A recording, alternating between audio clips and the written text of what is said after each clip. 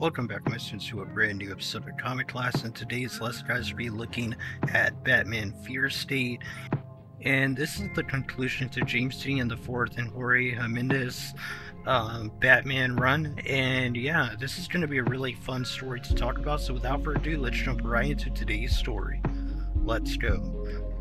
So this story basically starts off with Simon Saint basically going to Arkham Asylum many months ago from the the modern timeline, the present timeline, and he basically goes to talk to Jonathan Crane, aka the Scarecrow.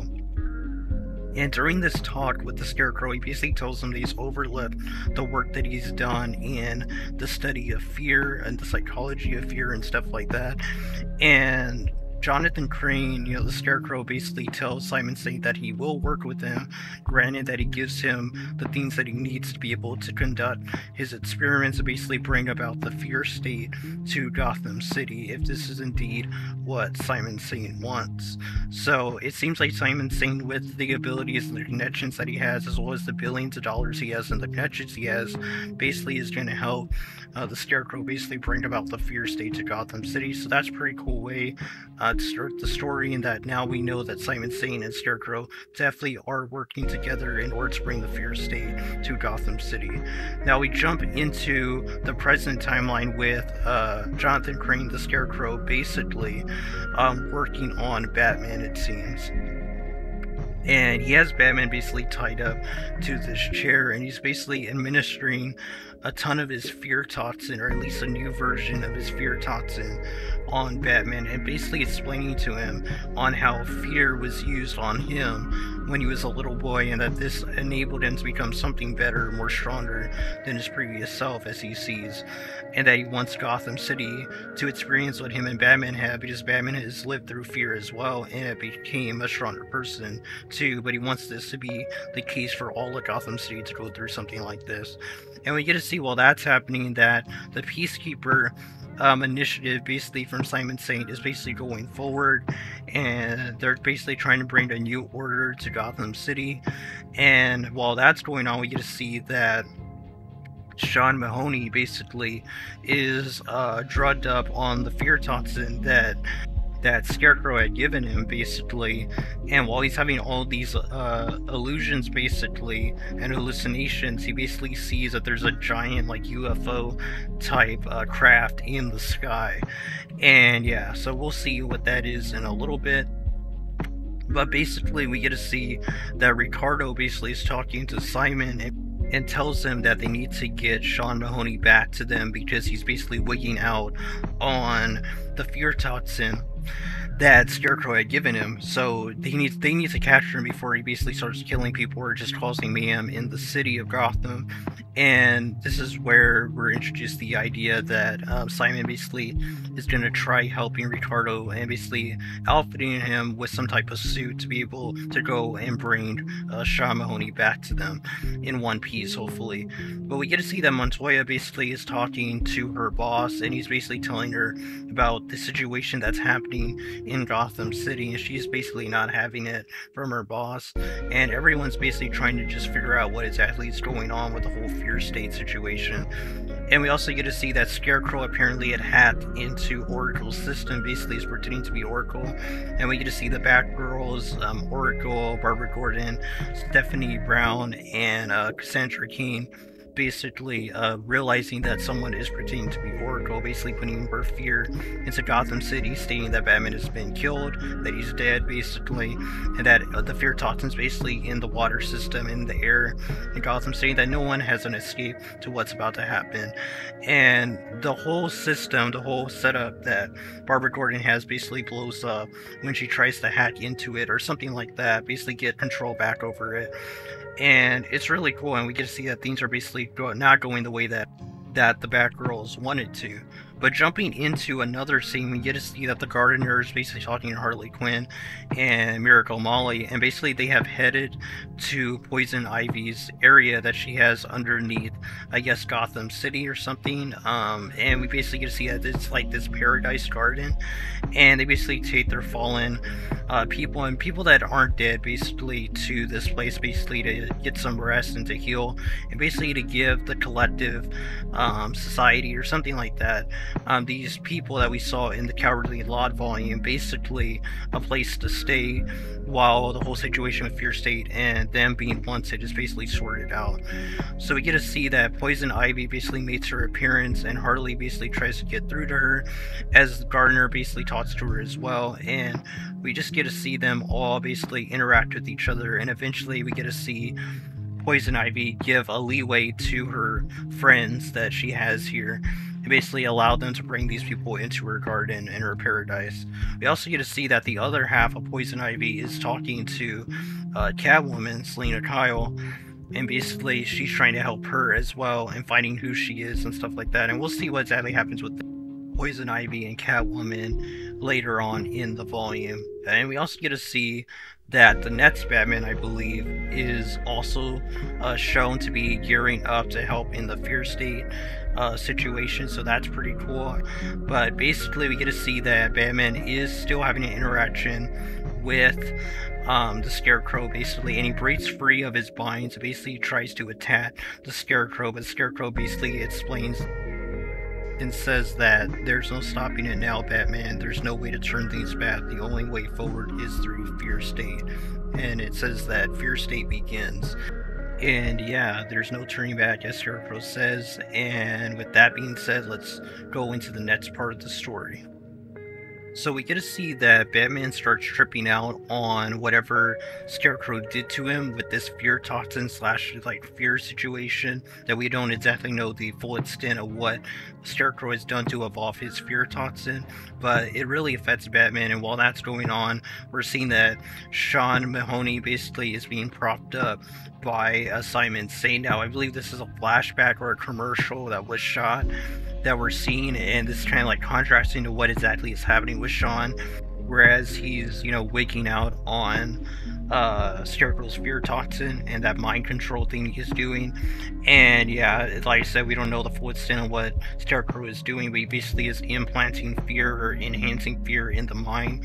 And so yeah, so going back to Batman, we're seeing that Batman basically is still dealing with the effects. So he gets into his Batmobile that he's able to call remotely, I believe. And once he gets in there, he basically injects himself with a type of like antitoxin. And this gets him to where he can at least think clearly in that. So that's pretty cool. But before it's able to work completely, he sees the Scarecrow in a type of like hallucination type situation that he's trying to basically break into the Batmobile. And yeah, it's pretty cool to see. But as Batman states, you know, none of this, you're not real, basically.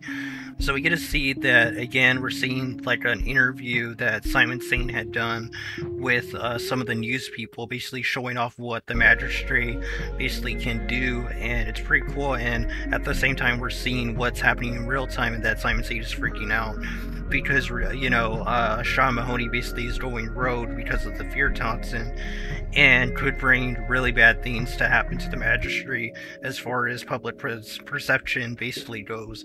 So he basically tells, you know, his group that they need to work to find where Sean is, that they will be the ones to bring peace to Gotham City, which is really cool. And we jump into what's happening with Sean, and he's still freaking out over, you know, he's basically still waiting out over the fear toxin, and basically starts seeing regular civilians as monsters. And when he sees them, he basically gets his weapons ready to basically kill them, and you can kind of guess what happens next.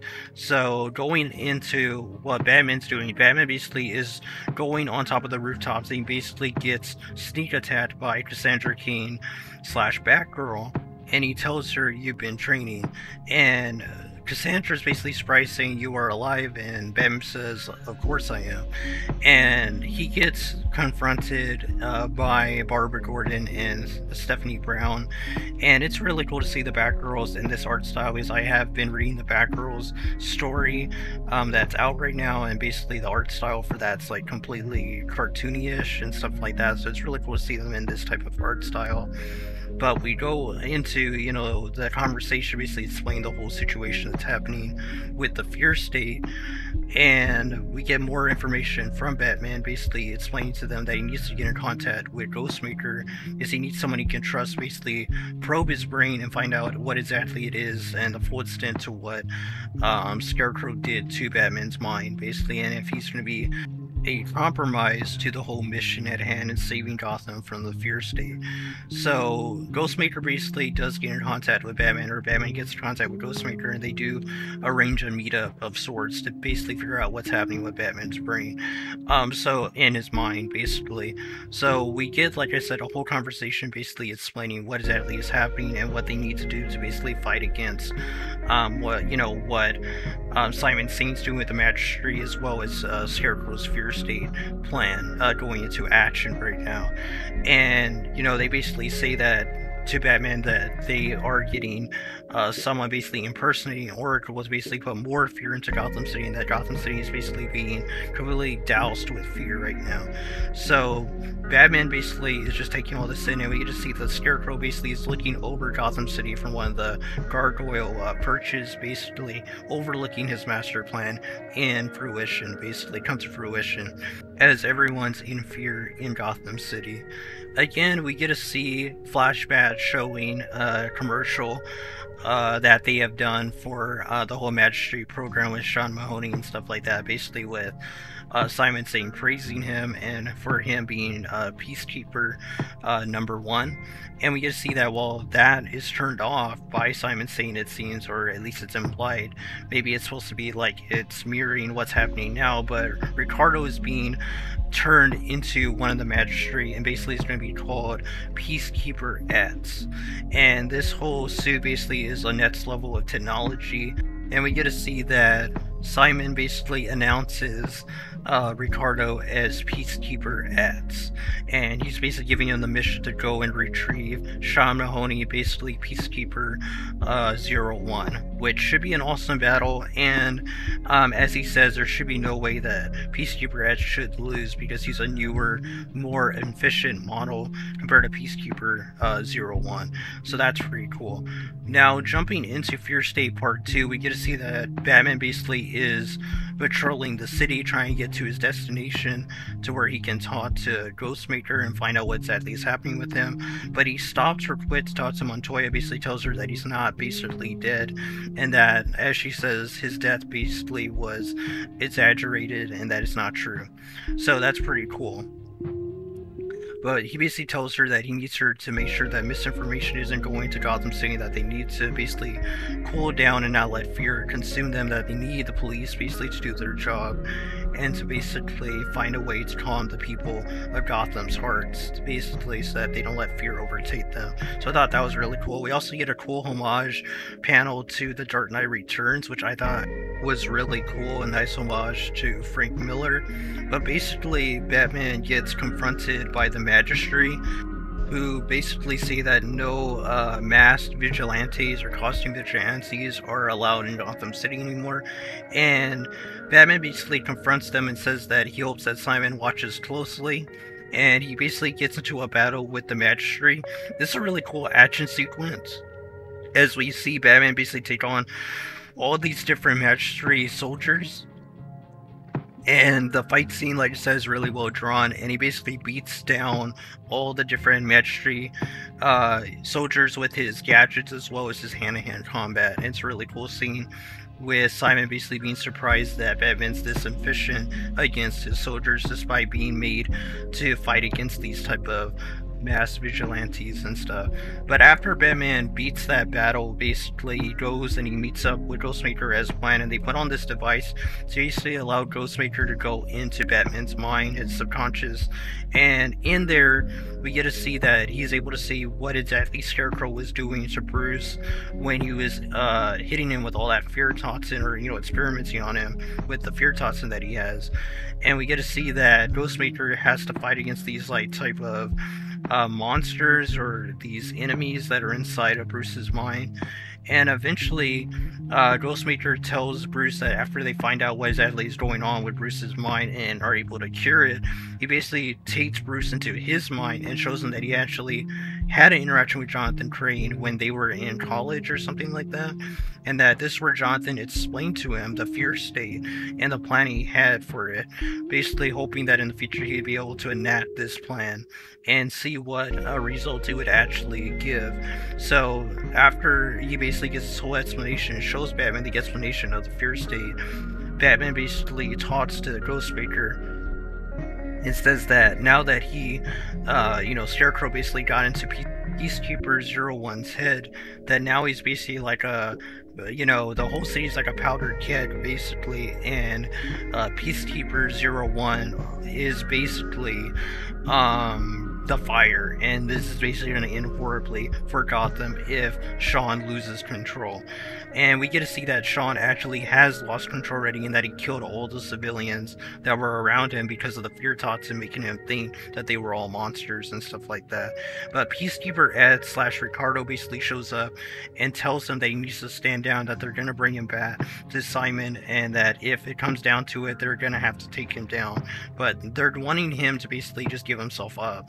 And it's pretty cool that we get to see that Simon basically is wanting Sean to come back, but Sean basically waking out on the fear toxin basically states that I'm the hero and stuff like that. So it looks like all the players are coming to play, and we're going to get a fight between Peacekeeper X versus Peacekeeper 01. So once we see that, we go into what's happening with Miracle Molly. She's basically having an interaction with Poison Ivy's more savage half, more evil half, and she basically is explaining to her the evolution of mankind and how we have the potential to do good or evil, and that people should be able to make that choice for themselves, and that there are people that will choose to do good over evil, whereas this version of Poison Ivy, or this half of her, is more pessimistic and rather just close herself off from the world and away from people instead of giving them a chance. So it's a pretty cool interaction and seeing the two sides of how they view humanity and stuff like that, as well as how Miracle Molly views humanity in general, and that she believes everyone should be given a second chance. And she explains that there's a machine that their collective basically uses to wipe the memories of people and stuff like that, and allow them to get that second chance for themselves. And once she talks to Poison Ivy about this, it clicks to her that Scarecrow might want to use this machine in his fear state plan. So basically she goes off to go talk to Batman to explain to him what she thinks Scarecrow's plan is all about, and what he plans to do to use that machine.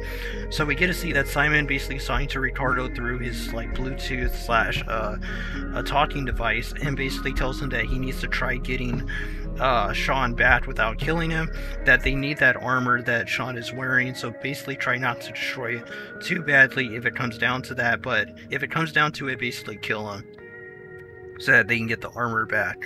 And we get to see that Peacekeeper X, basically his armor is made out of like nanotechnology, and that it's way more advanced than what Peacekeeper 01 is using, so he should be able to take him in a fight no problem.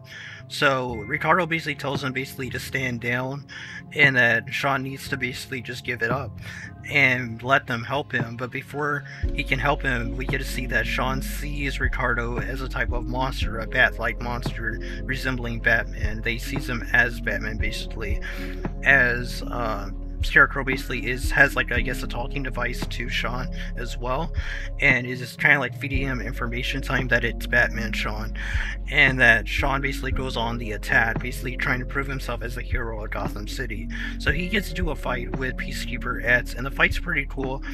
We get to see that the antidote that Peacekeeper X was holding Ricardo basically gets shattered during this first attack by Peacekeeper 01, and Sean basically has sealed his fate, as Simon tells Ricardo that he just wants him to kill Sean, basically like the lonely dog that he is, and they basically get into a fight to the death, basically, despite Ricardo not wanting to kill Sean because he sees him as a war hero, or like a hero of Gotham, basically, which is really cool.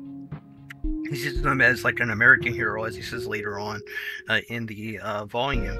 But Peacekeeper 01 basically attacks a ton of the magistrate and basically cuts through their armor like it's butter, which is crazy, considering that Peacekeeper 01 is not supposed to be so advanced to be able to do this type of stuff, but yet he's surpassing expectations and killing all these magistrate members.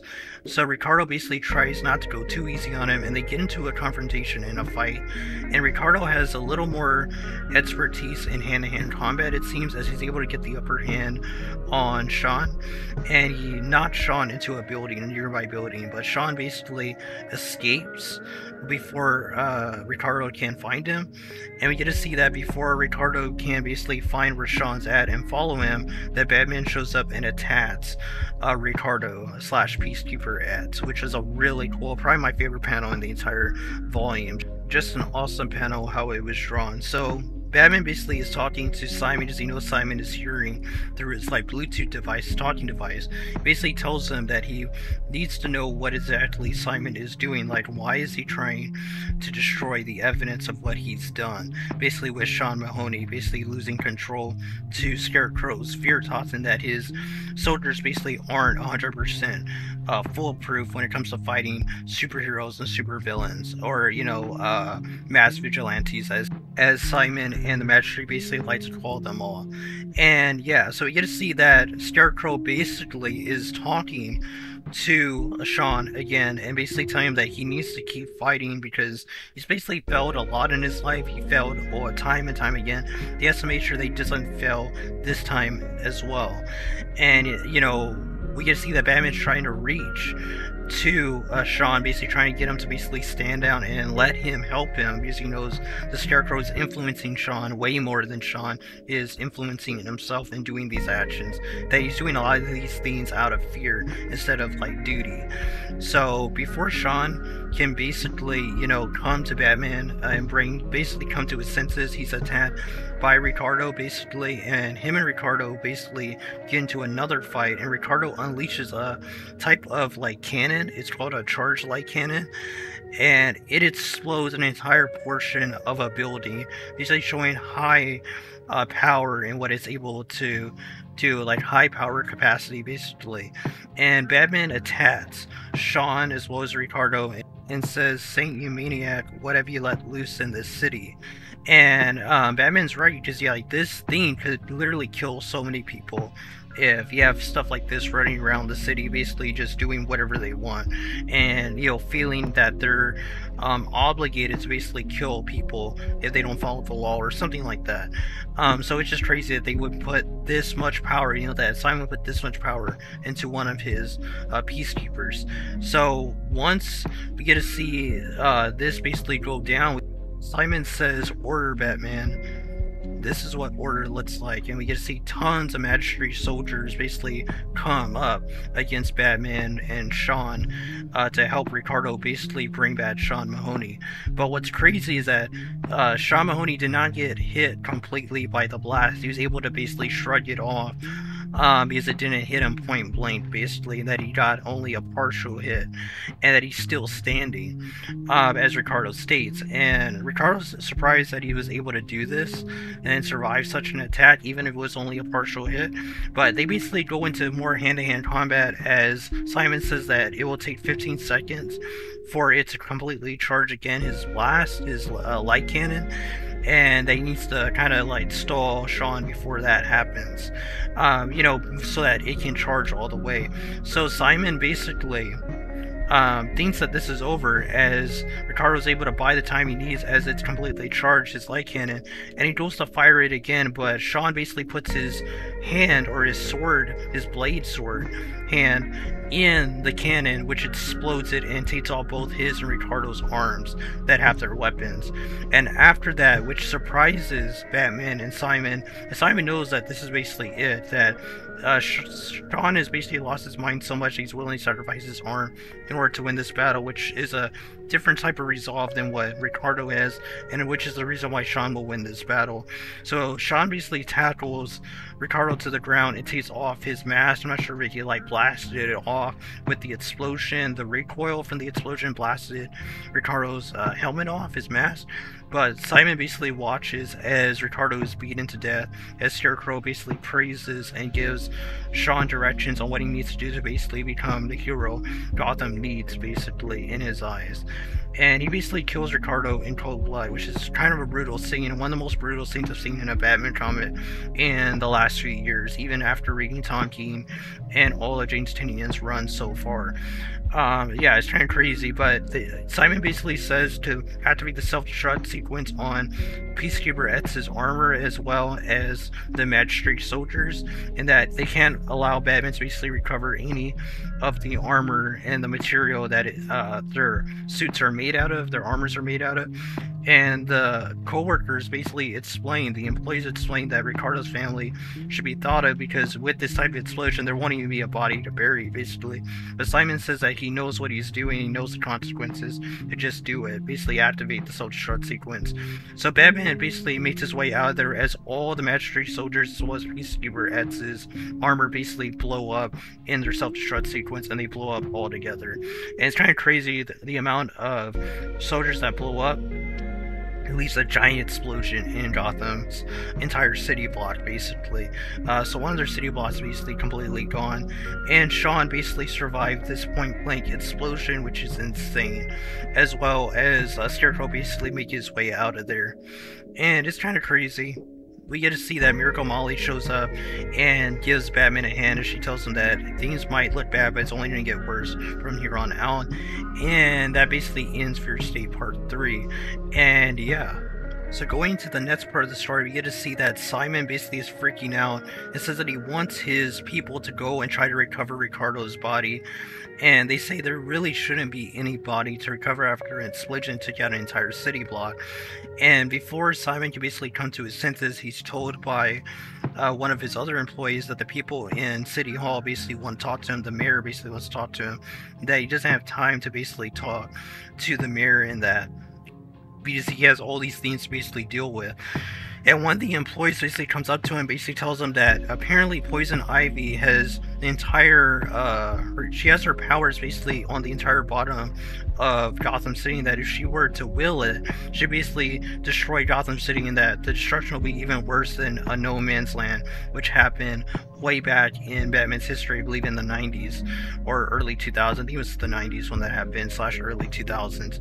But, or the beginning of the 2000s, basically, which was the Batman No Man's Land storyline / story arc. But yeah, so we get to see that Simon basically says that everyone needs to listen, that he has a new plan, and that's to go capture or to get Poison Ivy mad so that she can destroy Gotham City, or something like that, which is crazy. But we get to jump into what's happening with Poison Ivy, that she has a talk to the leader of the Collective Society, and that he was actually a person that worked with the Mad Hatter at once, but because of his morals, he felt like the Mad Hatter was going too far, and he wanted to go his own way and basically help people his own way, which I thought was pretty interesting, and giving that character a little more depth and character arc, basically. Character progression, as you could say. But jumping into the other characters, you can see that Sean Mahoney has survived the blast of the city block blast of all the Magistrate soldiers and Peacekeeper X's armor blowing up. We get to see that he's basically kind of surprised that he survived the entire explosion, and they can basically feel his hands, basically, as he says that I can feel my hand. And he's confronted by Scarecrow and basically tells him that he did what he needed to do, and that he's not a bad guy, as Sean Mahoney basically says that Scarecrow, that you're a villain, a bad guy. And Scarecrow basically tells him that no, that he's a scientist, basically, he's a doctor. And that, you know, he says, I am a doctor, and it's the city that's sick, basically, or the city that's bad, that it's sick, and that I have the cure. And he basically tells him that, you know, Sean is basically the cure.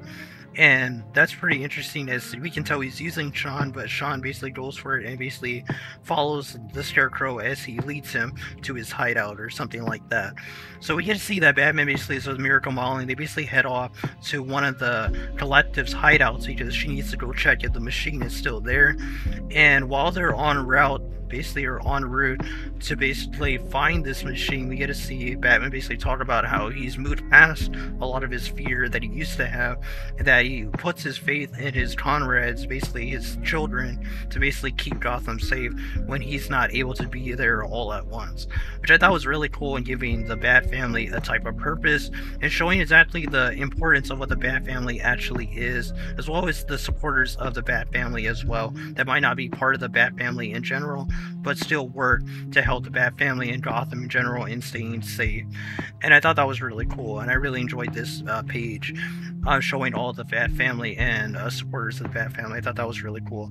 But jumping into Batman and Miracle Molly, they go and they find the Collective's hideout. Basically, as Miracle Molly shows Batman this place, and he shows that there's actually more to it. She shows him there's more to it than what's on the surface, and basically shows him that there's an actual device that can erase memories, but it has a bigger purpose in that it can actually, I think, implant memories or something like that, or make people think the things that they want them to, basically. So in the wrong hands, this can put certain images, like fear images, into people's minds, if that's what Scarecrow is planning on doing.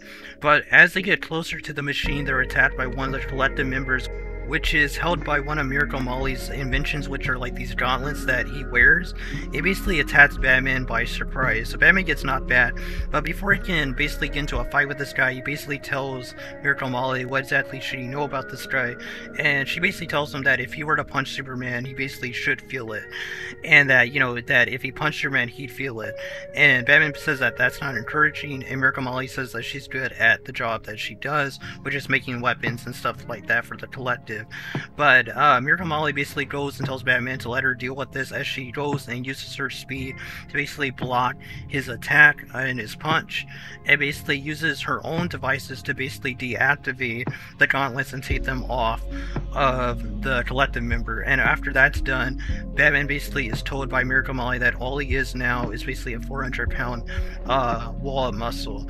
And Batman basically tells her that I've handled worse. He basically makes quick work of this Collective member, as he is telling the truth, is he does fight people like Bane, as well as, you know, other strong characters that are definitely way more heavier than that.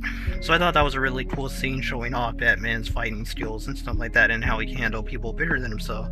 So Batman, I guess, is holding some of the anti-serum that he gave himself in the Batmobile on him, just in case, so he can help people if they need it, basically. So he gives it to the Collective member, says that he'll be out basically for another 24 hours, and that once, you know, that they're done, it basically says once we're done, that I'll help deprogram Scarecrow's unconditioning, just like Ghostmaker helped Batman basically deprogram himself, basically, from Scarecrow's conditioning as well. And because Scarecrow's fear touch is basically hitting a different level, I guess maybe due to this machine that Miracle Molly is explaining, as it has indeed been stolen by Scarecrow, and that she should be able to make something to basically counteract this device or something like that. Basically, Batman says, if, you know, can you build something that could track it? Basically, the mind device. And Miracle Molly basically says that, I guess that all depends on what they left me to work with to the Miracle Room, as she has her own room basically to work on this stuff, it seems, and to make her creations or devices that she makes.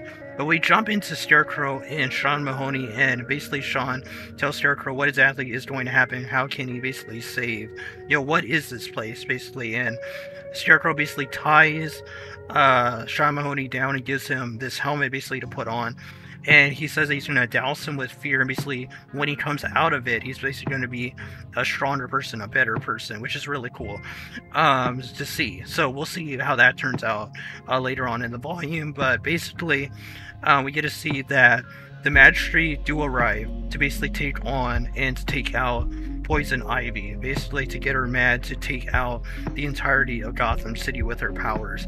But before the Collective leader basically can calm her down, and he says what's wrong, Poison Ivy states that she knew she shouldn't have let people in here, you know, the Collective members, she shouldn't have let them in here, so now it's opened the door for other people to come in, and the Magistrate are here, and that it's time to tear down the city and let nature reclaim it as her own. And the Fear State Part 4 basically ends with the Magistrate basically invading Poison Ivy's sanctuary, and Simon Says saying, good, now bring me Ivy's head. So that's pretty cool.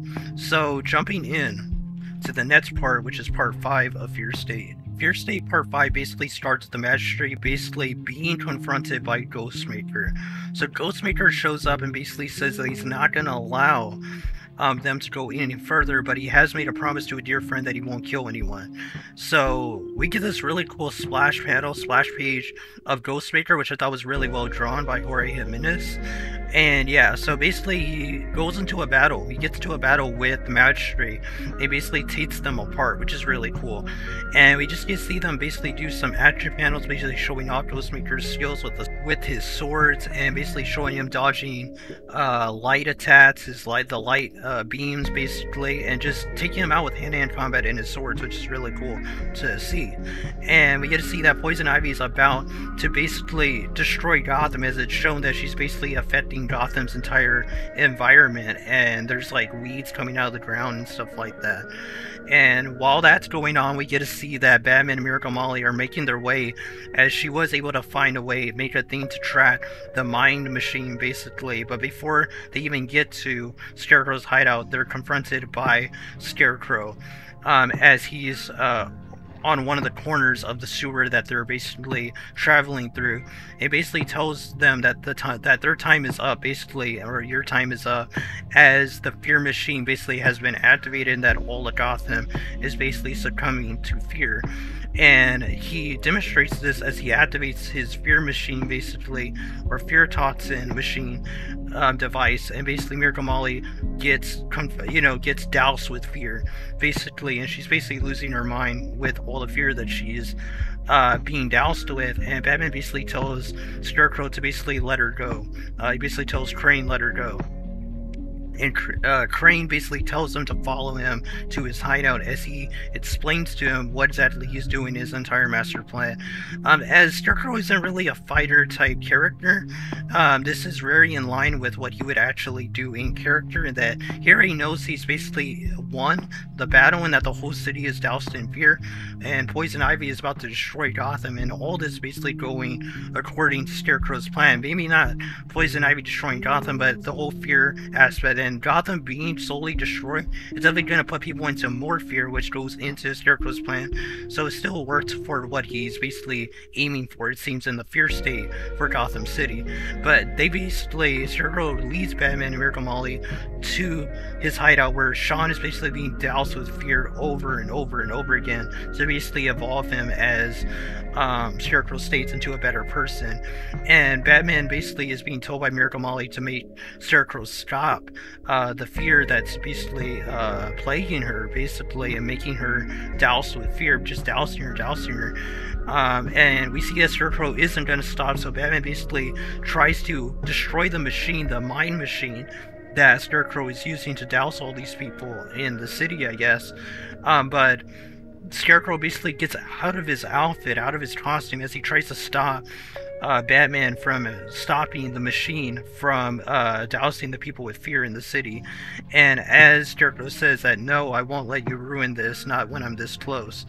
And he basically tells Batman why he's doing all this, and that Gotham has to be allowed to evolve, that they must go through what him and Batman have gone through fear, to basically become what they have become. And what will the city basically become? That he says, "No, Batman, she needs to learn, and so do you. Fear is stronger than." And before he can finish his sentence, we hear a blam go off, basically a gunshot go off, and we see that Scarecrow has been shot. Jonathan Crane starts looking at himself as he's bleeding from the chest, and Batman basically yells out "Crane."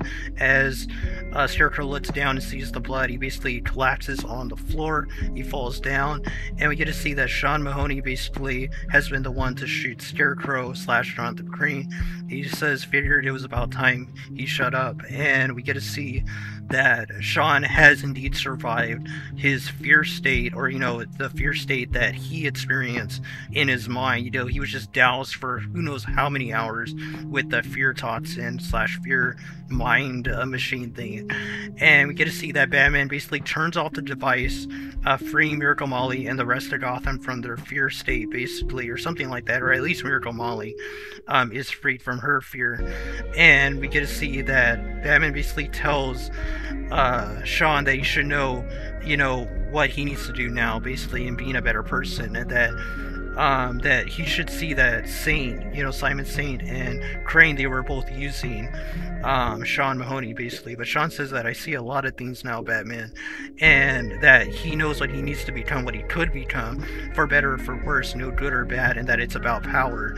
And this is where Batman basically tells Miracle Molly she needs to get out of there, basically disarm the fear bomb, basically what's harming the entire city of Gotham, or is about to harm the entire city of Gotham. I'm not sure if the bomb went off or not, or if it's activated or not. Maybe it's not even activated, and that the whole city is just fear driven because of the stuff that they've gone through in this arc, as well as previous story arcs as well, and all of James Tynion's run, James Tynion the Force run so far. But Sean basically puts on his Peacekeeper 01 mask, and him and Batman basically get ready to battle, as he basically says that Batman isn't enough to save Gotham City, but I can see that now clearly. And Batman basically, is staring him down as Sean basically says, look at you, you're a kid in a Halloween costume, you're no better than Scarecrow or any of the other freaks you've let ruin this city. You think you can scare me? And it's a really cool speech by Sean, because, he's been basically fed this narrative that he's better than them because he's just a person that is legally given the right to basically take on crime, whereas these people dress in costumes and basically either fight crime or commit crime, be it alone or in teams, groups, families, whatever. So after that, we get the fight beginning, and we get a really cool splash page showing a ton of different panels of the fight going on. And Batman's really outclassed here, and the only thing Batman really has are his gadgets and his hand-to-hand combat skills, because as far as power goes, as far as durability goes, Sean has him beat, and that the dude can literally survive entire city block getting blown up. So this is a battle that Batman's really going to have to fight to try to win. So Miracle Molly basically goes to basically stop the fear bomb, I guess, from going off, or to try to modify it, basically. And then she needs to modify it in a way to basically turn it off, or basically to make it to where it doesn't inject the entire city of Gotham with fear. But she sees that Scarecrow apparently is alive, and that he can help her basically do some modifications to basically fit the fear bomb, basically, so that it doesn't kill, or it doesn't douse Gotham in fear. But the fight continues between Batman and Sean, as Sean tries to basically kill Batman with his sword hand, basically his sword arm, and he gets very close to stabbing Batman, but Batman uses his agility to basically dodge his attacks and utilizes his batarangs basically to explode on Sean's body. And this does damage Sean a bit, as Sean does cry out in pain, as he has been damaged a lot from his previous encounter with Peacekeeper X, it seems. He's not completely healed yet, so that's pretty cool, and shows that Batman does have a chance here, and that Peacekeeper 01 isn't completely invulnerable, it seems, at this moment, because he did take a lot of damage from that city block explosion, as well as Ricardo's light cannon attack that he partially got hit by. But Miracle Molly basically talks to Scarecrow, and Scarecrow questions her if she really wants to not let Gotham evolve, and that she can allow Batman to basically die to Sean, allow Gotham to go through this fear bomb experience, and basically evolve and be a better city because of it. So Miracle Molly basically is giving this ultimatum basically from Jonathan Crane. But before we see what her decision is, we get to see that Poison Ivy basically is attacking everybody, and is confronted by Harley Quinn, who tells Poison Ivy that she's brought someone that she would like to talk to, that she's not going to listen to her, and maybe she'll listen to herself.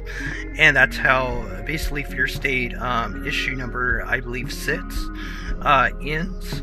And yeah, or part 6 ends, and it's a really good ending for part 6, as we're heading into the conclusion to the Fear State story arc. And this is basically the meeting between Poison Ivy's evil half and her good half, it seems.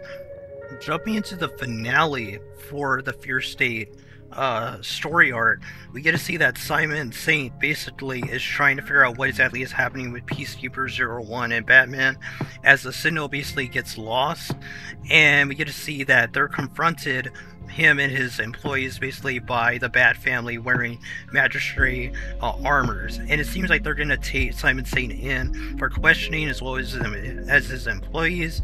I'm pretty sure they're not going to be going to jail, but as for Simon Saint, definitely going to jail for the stuff he's caused Gotham City and all the news that is coming out and evidence that has came out against him for his involvement in what happened in the Cowardly Lot and the setups he did to get his magistrate basically legalized and stuff like that. So that's really cool, as well as what's happening with Sean Mahoney basically and Peacekeeper 01's actions basically in this storyline too, so in story arc. So we get to see that happen, and we jump back into the fight with Batman and Peacekeeper 01, and it's really heating up as Batman's taking a huge beating from Peacekeeper 01 as he's basically fighting back as well as taking a beating. So it's basically seeming like an even match between the two.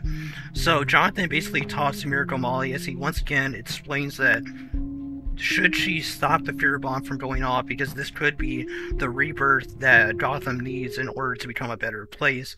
But before she can be swayed, and as she states that Jonathan's basically just trying to run the clock out so that the fear bomb can go off, she basically knocks him out with like a slam to the ground basically with her hand. She slams his head to the ground, basically knocking him out. And we get to see that she's now contemplating what exactly she needs to do as she finally gets the Axis to disarm the bomb.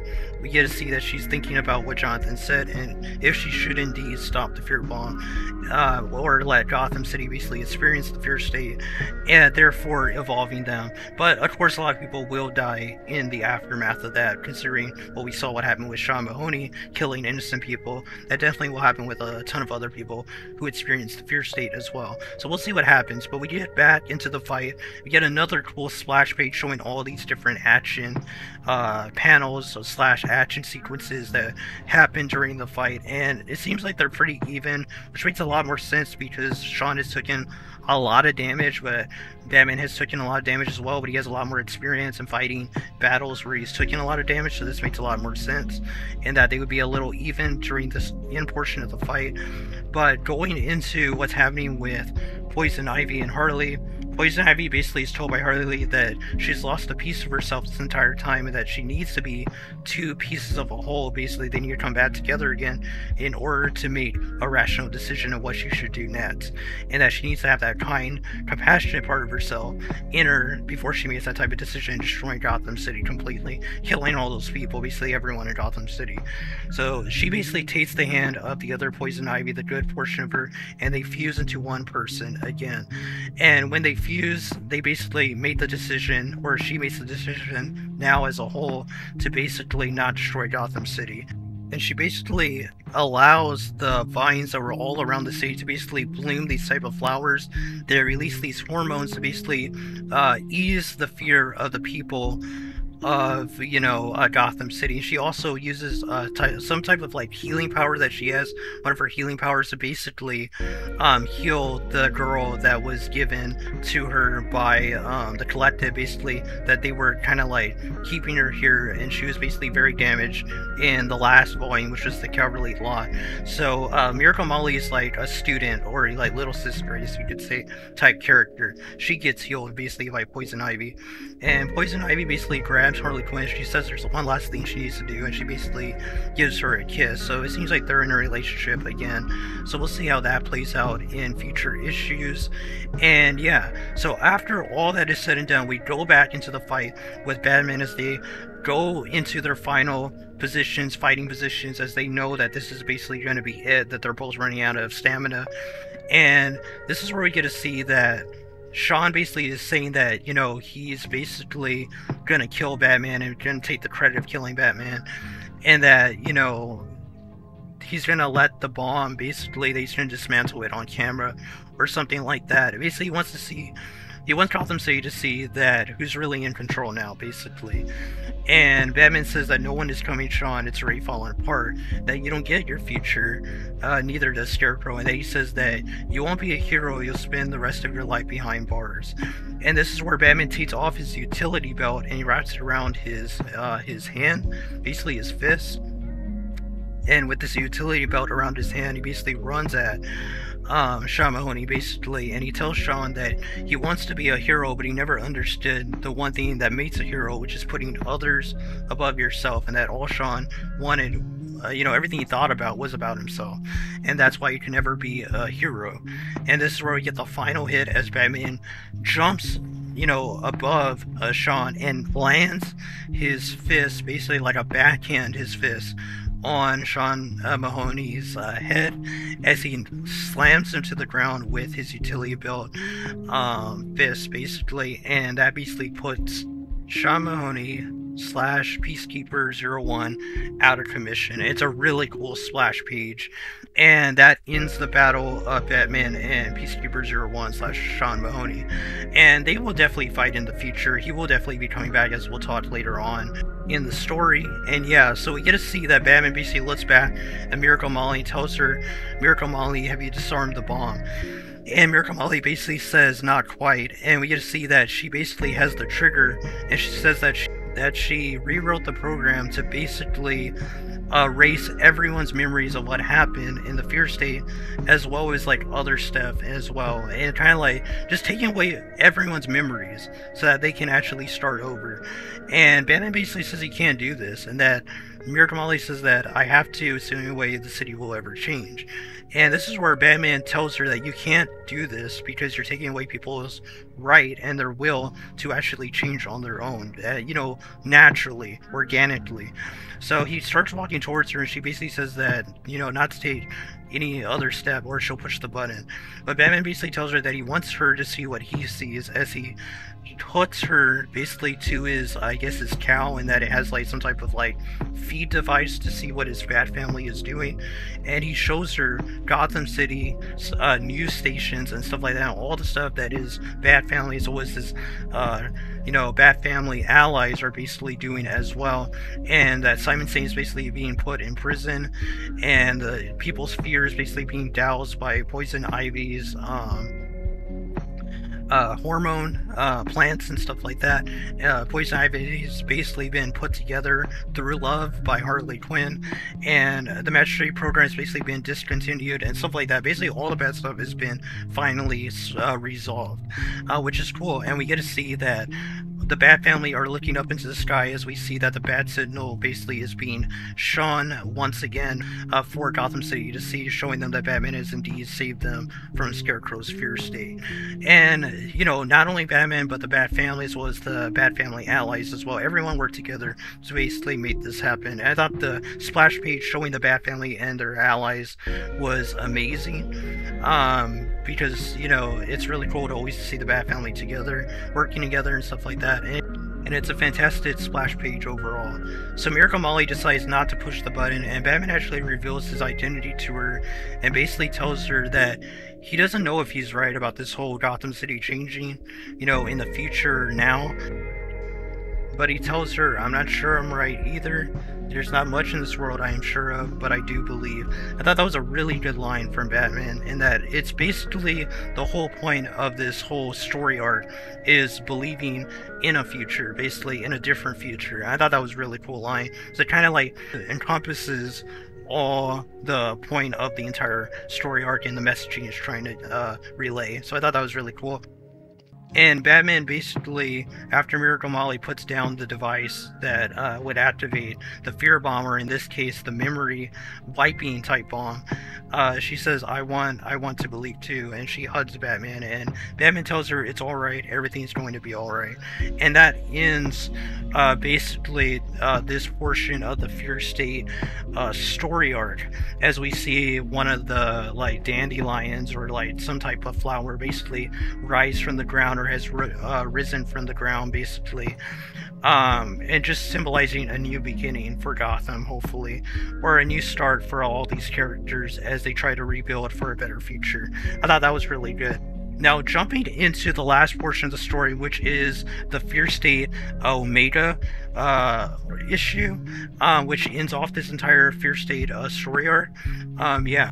So Fear State Omega basically starts off with Jonathan Crane being wheeled off basically to go to, I think, Arkham Asylum or something like that, or some type of like mental institution. But we get to see that Montoya basically has an interaction with Jonathan Crane, and Jonathan Crane basically tells her that she couldn't allow Gotham to evolve, that they couldn't allow change to actually happen. They knew that this thing he was doing would have actually brought about a change, whereas now they will live in the same cycle that they've been living in, it seems like, forever.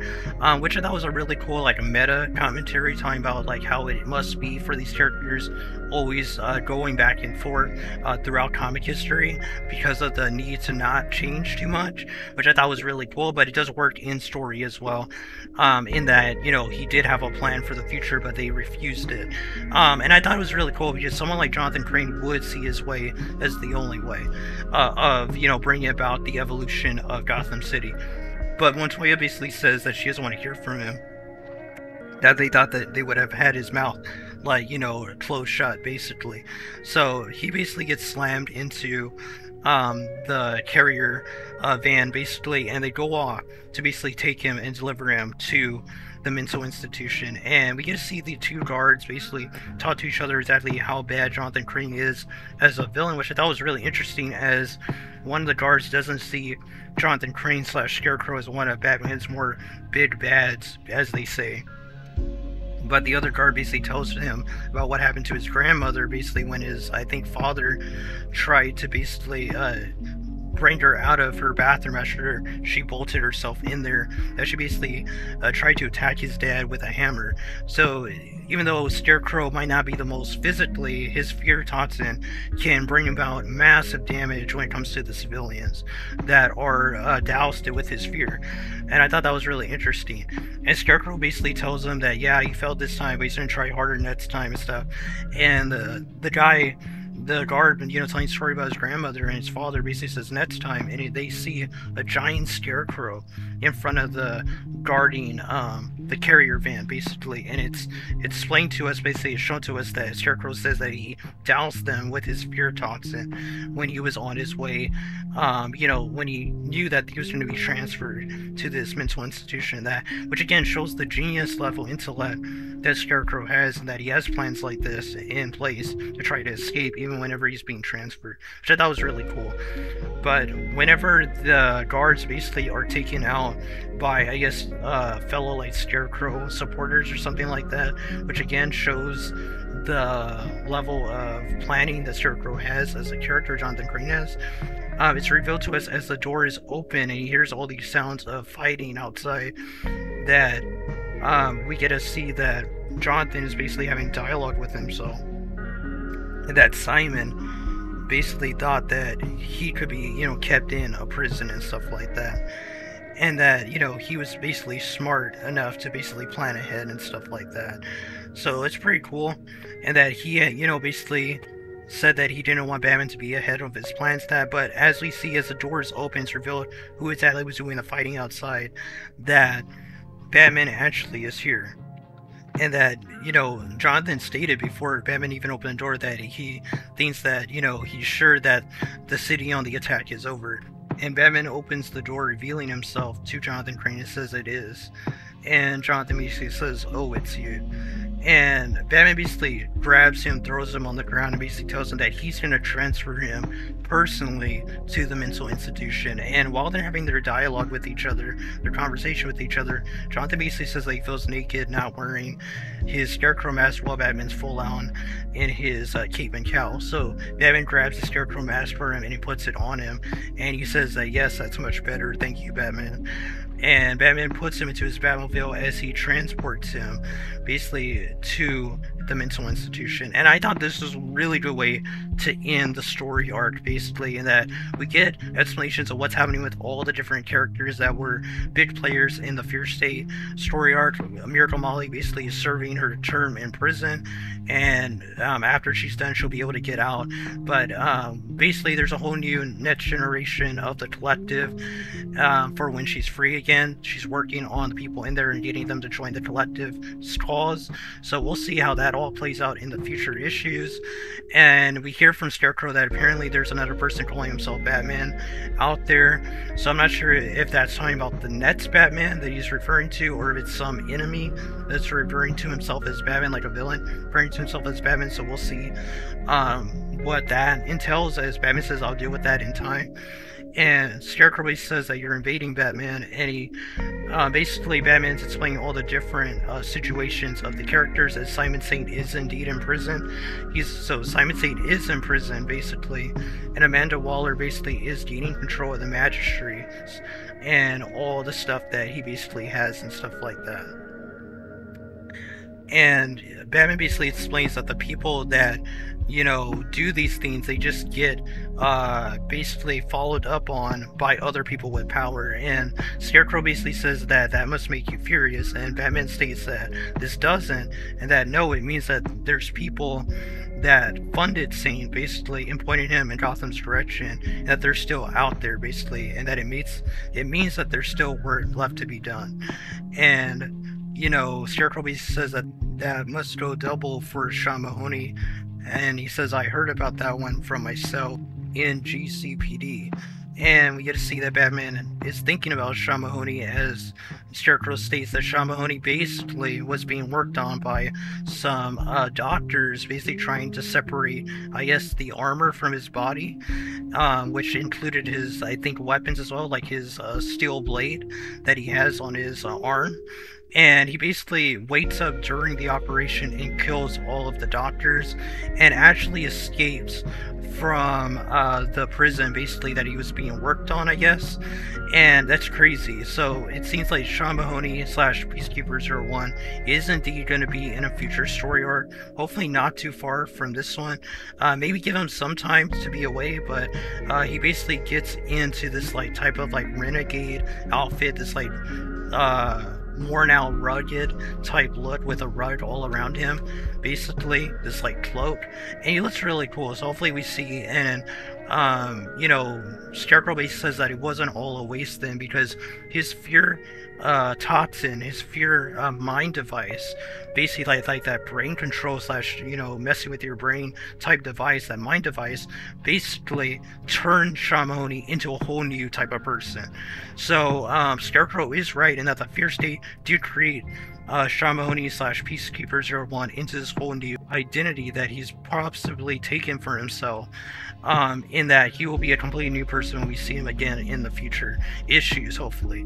And yeah, so we get to see that, you know, Scarecrow basically is talking to Batman and explains to him that no matter what he's doing, it seems like the city just isn't changing, and that every victory basically makes things a little worse further down the line, which is true.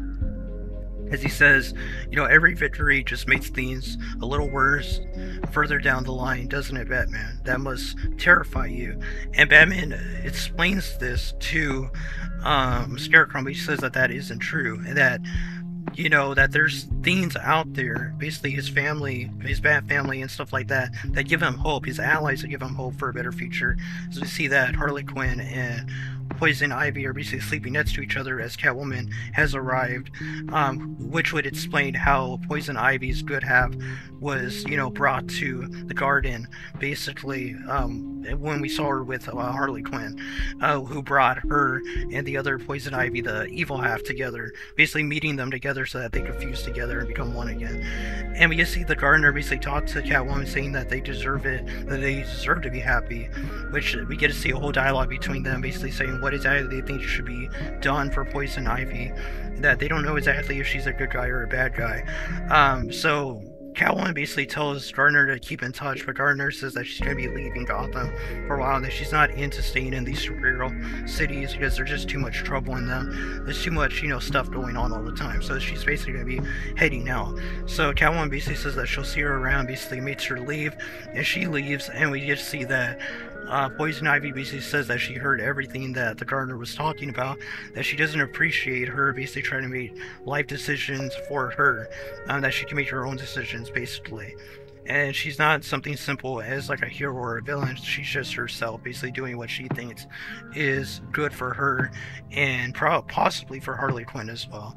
So I thought that was really interesting, that she basically told Garner that she took a piece of her body from her or something like that. So I'm guessing that Garner has a place in Poison Ivy being two different people at a point. So I'll have to look that up and see if that's the case. Maybe that's what she's referred to when she says that no, that you took a piece of my mind. Basically, you took a part of my mind without my consent because you thought you knew what was good for me.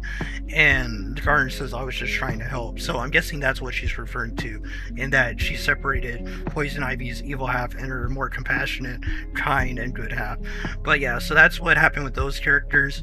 But going into the end of this whole story arc, this issue, we get to see that Scarecrow basically says that, he's having dialogue with Batman, saying that, his children, basically, his little bat family, that they must be horrified by the kind of people that Batman's been letting run around with them, basically, and himself, being like people like Harley Quinn and Poison Ivy and stuff like that. But Batman says that he believes in a second chance for people, that he believes that people can be better than what they are now, which I thought was really cool. And we have a really cool line from Scarecrow basically saying that I'm a psychiatrist, Batman. I assure you, some people never change, which is true. Some people actually never change. So I thought that that was a really cool line from it, and we'll see if that holds true for people like Poison Ivy or Harley Quinn in the future. And yeah, so we'll see. But, Batman basically tells Scarecrow that it doesn't bother me that you disagree. There's a whole generation rising up wary of authority and my symbol. And they need heroes too, even if those heroes don't look the way I would choose for them to. And I thought that was a really cool line for Batman, because it is true, as time goes on, heroes do change. As we saw in actual real-life comics, with the comic books, you gotta see anti-heroes rise after a while, and they were like the big thing and stuff like that. So that is true, and we get a whole cool page showing the different story arcs that were delved into and made by James Tynion IV and Jorge Jimenez. As I thought this page was just fantastic, showing just all the great stuff they've brought out to Batman in the last 2/3 years. I'm not sure if it's 2 or 3 years, but yeah, really shows what they really brought to the table. And I'm gonna miss James Tynion IV, but we'll definitely be talking about his run as a whole in another video. But yeah, overall, we get to see Clown Hunter basically has started working with Ghostmaker, and Ghostmaker is trying to train him. So I thought that was really cool, and apparently they might have a book, or I think people are saying they want them to have a book. I think the annual for 2022 has them in it, Ghostmaker and Clown Hunter, basically. So I thought that was really cool. That was a cool decision by DC to do that, or I'm not sure if it was James Tynion IV and Jorge Jimenez who decided to do that, but whoever did decide that, that's a really cool team up of characters, and shows 2 new characters basically giving a purpose with each other, giving them a purpose to have their own book and their own storylines and stuff like that. So that's really cool. Hopefully we see that in the future happen in DC Comics.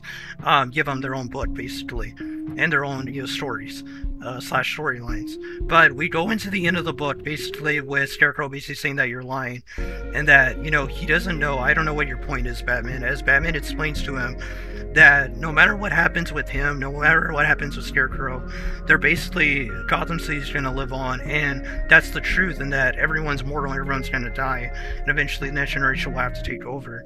And I thought that was a really cool messaging to have in this book at the very end, and that he says that Scarecrow came so close to winning, but he basically failed, and he gave it his best. As he stated earlier, they tried harder than he ever did before doing this, fear state plan. This was his main plan he's ever had, basically the biggest plan he's ever had, and he basically failed at it. So where does he go from here, basically?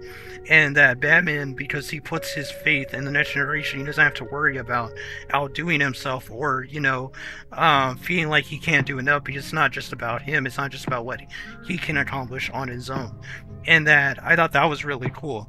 As he basically says that fear changed him, but for Scarecrow, he utilizes fear, he basically lives through fear, and basically doesn't change at all, and that must mean something regarding the fear state theory. And I thought that was really good, in diving into that, because that's something you don't think about during the whole story arc, is that Scarecrow himself has been the same basically his entire life, despite diving into more higher levels of fear, which you would think would change him a bit. So I thought that was a really good critique from Batman. And Batman basically finally arrives with Scarecrow to the mental institution, as he basically says that you're wrong and you're lying, and that this is some kind of mind game, basically, as he can't believe that Batman truly believes all this. But he basically says that, I guess, Batman basically tells Scarecrow, I guess you'll have to talk that over with your new therapist, as he grabs Scarecrow and drags him out of his Batmobile and hands him over to his doctor, basically called Dr. Meriden, I think, or Meriden. And Scarecrow has an interaction with her saying, she's Meriden. As Dr. Meriden tells him, Dr. Crane, I look forward to speaking with you in more detail. I've read all of your work. It's deranged, of course, but deeply fascinating. Order lies, please bring the doctor to his new quarters. And we get to see her talk to Batman, saying, I hope my new hospital can be a light to you as well, Batman. This all began with Arkham's destruction, and now it ends with its replacement. Some things never change in Gotham. And the story ends with Batman basically stating, maybe things should. And that's the end of Batman Fear State. And yeah, that was James Tynion IV and Jorge Jimenez Batman Fear State storyline / story arc. And wow, what an ending conclusion to the James Tynion IV and Jorge Jimenez run of Batman. Really great. I had a lot of high hopes going into Fear State. I believe that James Tynion IV's Batman run had a lot of highs. It had some lows in it, and I was really hoping that the conclusion to his run was not going to be a low. And I was pleasantly surprised that it wasn't. Basically, it was great overall. It might be the best story arc in the entire James Tynion IV and Jorge Jimenez run of Batman. And yeah, after reading this, I am going to miss James Tynion IV, but I have read the Abyss storylines / story arc, which is from Joshua Williamson, I believe, and that was great. So I am looking forward to Chip Zdarsky's run with Jorge Jimenez, which is supposed to start, I believe, next week or in 2 weeks from now. But yeah, overall, James Tynion IV did a really good job. Batman Fear State had a great villain, or great villains, I guess I should state. The action scenes were well drawn. I think that there could have been a little more action in the finale, a little more focus on Sean and Batman's fight, Peacekeeper 01 and Batman's fight. But other than that, I thought the entire story just flowed really well. The action that was in it was very good. Like I said, everything was drawn really well. Jorge Jimenez is probably the best artist in comics right now, especially in DC Comics. And I just always love enjoying looking at his art while I'm reading these storylines / story arcs, or comments, I guess you can just say.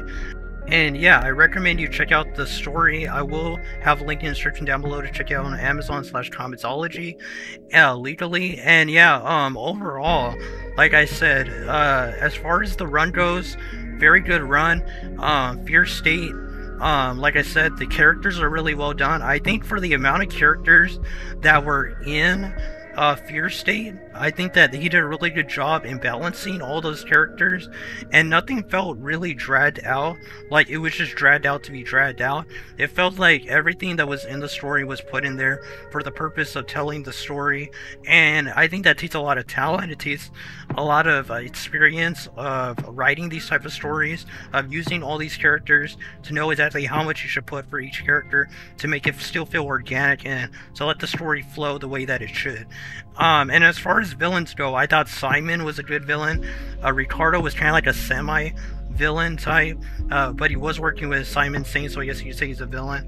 And he had more role than, let's say, the employees that weren't really villains. They were just working for Simon, and they truly did believe they were doing good for Gotham City. But you had Sean Mahoney, which served as the final villain type character, or final obstacle for Batman in a way in the story, as well as being the Magistrate's type of like failure in that in the story as well. You also had Scarecrow, which Scarecrow's new design was awesome. It really fit in well with how he was acting in the entire story, and I did enjoy that we got to see Jonathan outside of the costume as well. And as well as his interactions with Batman at the very end in the Batman Fear State Omega issue that ended the story arc, I thought that interaction between him and Batman, Jonathan Crane and Batman, was amazing, with him putting on the mask, basically Batman putting on the Scarecrow mask for him so that he would feel more comfortable. I think it shows Batman's knowledge of the psychological aspect of his villains, as well as giving him that type of respect, and that he respects him in the same way that he respects himself, and how he views himself as a different person when he has the mask on. And perhaps he did that so he could get Jonathan Crane's honest thoughts in the conversation on the right to the mental institution, basically. And it seems like this mental institution is supposed to replace Arkham Asylum, which I will see how long that sticks, but I don't think it'll stick super long, because Arkham Asylum is just iconic. But we'll see how this plays out, and if we'll see it in future storylines, such story arcs. But yeah, that's going to be all, guys. If you're new to the channel, be sure to subscribe, as we will be reviewing the Batman Abyss story arc, which takes place right after Fear State, and is written by Joshua Williamson. I don't know who does the artwork in that story, but we will mention him when we drop the story video, the full story video, and that will come out hopefully tomorrow or the next day after that. But tonight's video, guys, God bless you. Until next lesson, keep on reading those comments.